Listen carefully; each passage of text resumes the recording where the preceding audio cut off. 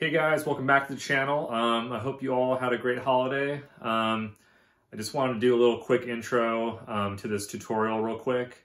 Explain the title, Reflective Blade Runner Eyes. Me personally, I'm a huge fan of the film Blade Runner with Harrison Ford. There's a particular scene where Harrison Ford's character is interrogating Rachel, I believe her name is, in the movie.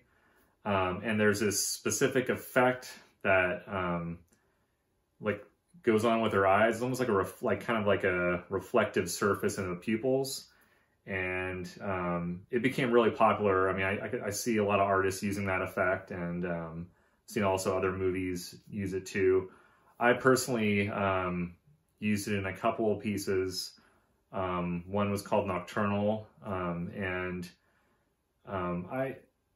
it was kind of an experiment because I really wanted to capture the effect well. Like, I know you can just easily kind of put like white dots on the pupils on an image to kind of give that effect, but I kind of wanted to go a little step further. So yeah, so with this tutorial, I'll show you how I do it.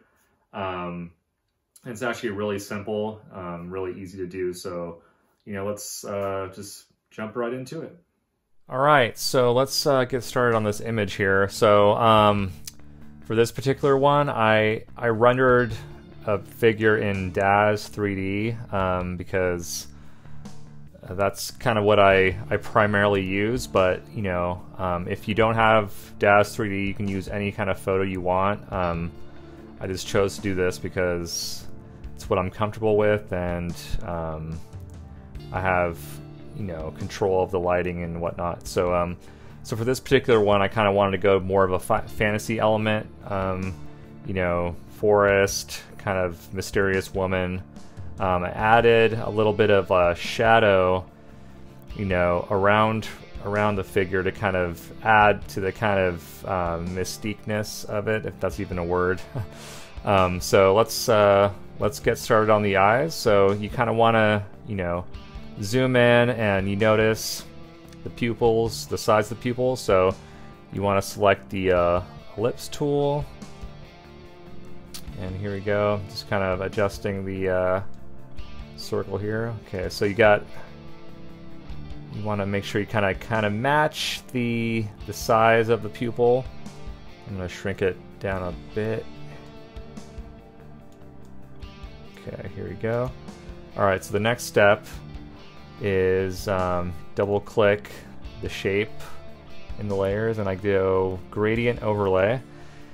And this is kind of the part of the effect that's convincing, because typically you'd just be happy with just the white circle in the pupils, but I kind of want to go a step further. So I want to make sure that I select a reddish color.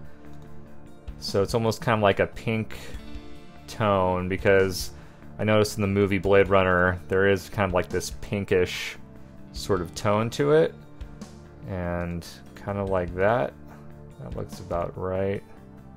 Say OK, and then hit OK here, and then you want to duplicate that.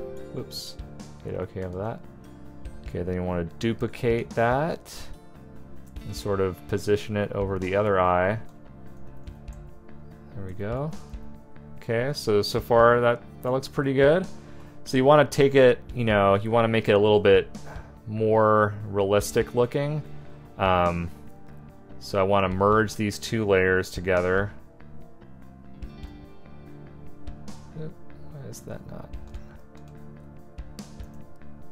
Oh wait, let me just select these. Okay, go image, layer, merge layers. Okay, so now this is on one layer, and the trick is, let's see, I'm going to zoom in on here, and there's a little bit of distortion and in the overall image, but these eye edits, they look too clean. So what you want to do is go to the blur, motion blur, and you want to apply, I think I already have it set here to like 2 pixels. So you notice how it kind of adds a little bit of a distortion to the eye effects here. So you want to hit OK. And to blend it even further, to kind of fit the overall image, as I just kind of change the opacity here. Maybe like, let's say 65 possibly, like that. Okay, like that.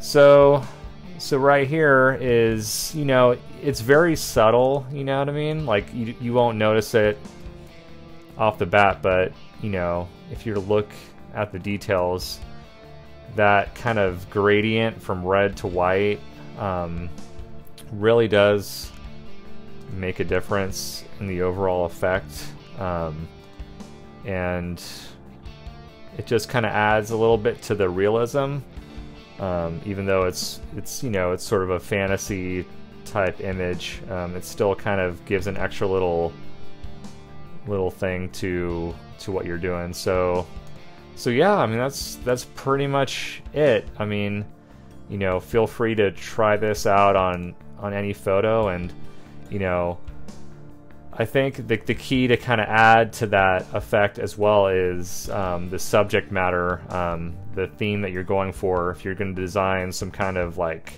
horror theme or even like a cyberpunk theme, make sure the atmosphere kind of fits the overall look of the eye effect, and that kind of helps sell the effect as well.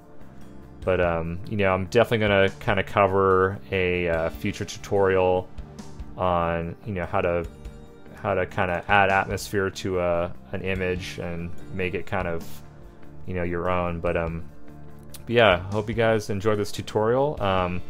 I do plan on making more of these, so please let me know your thoughts, and you know, like always, if you like the channel, subscribe below, and I will catch you next time.